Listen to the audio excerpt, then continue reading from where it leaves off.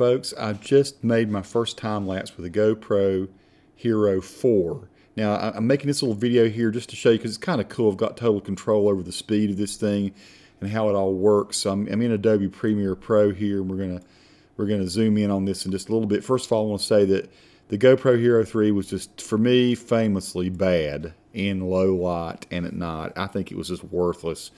So one of the things I was very much intrigued by with the GoPro Hero 4, and it really, so far, is to me, one of the best things about it, is being able to shoot a nighttime time-lapse like this. I set my GoPro to do a time-lapse, 30-second shots, 30-second exposures of the stars. This is looking in the general direction of north. Somewhere along in here is Polaris. We'll be able to see. I can't make out the Little Dipper. I'm looking for it here on the screen, and we're seeing it 1/4. Maybe I should go to we'll go to full. Let's make sure what we got here. I'm in Adobe Premiere Pro here. Pause resolution is full, so we are seeing it full resolution there. So what I did, I had a folder of images. I put it out there. I let this go for about an hour and a half, and the battery, yes, was about discharged in an hour and a half. So a 30-second exposure and one picture every 30 seconds. So what did we get? Well, if I just drag across here, you'll see it does quite well. If I stop anywhere here, you'll see it gets the stars really well.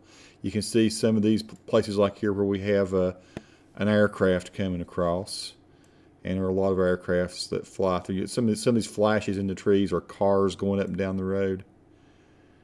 And it really does a nice job. So I'm going to render this video out, and at the very end let's see if it'll play. Even though we're not in, we're a lot of times it does not want to play when you're in full view here, or in other words, full quality playback.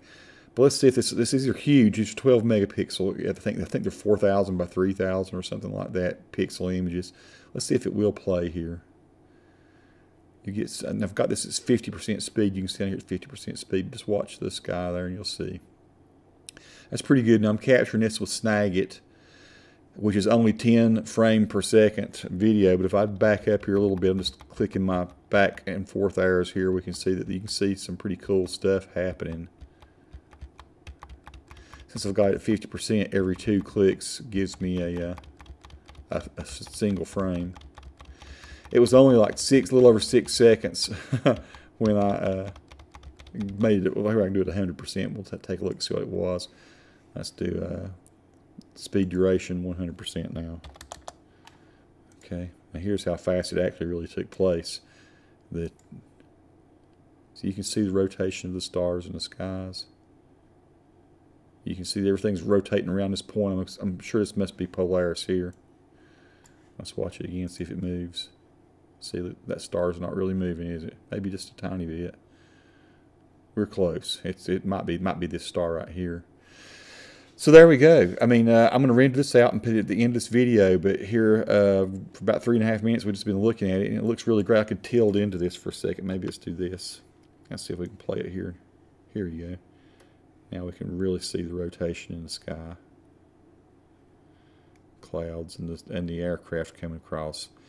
I'm going to take this up to my brother's home up in the Appalachian Highlands, where it's really, really dark. See, we've still got some glow from a street light across where a church is near me. But this is going to be beautiful. I think a lot of moonlight tonight too, so it's not super, super dark. I mean, we've got about a 2/3 moon right now.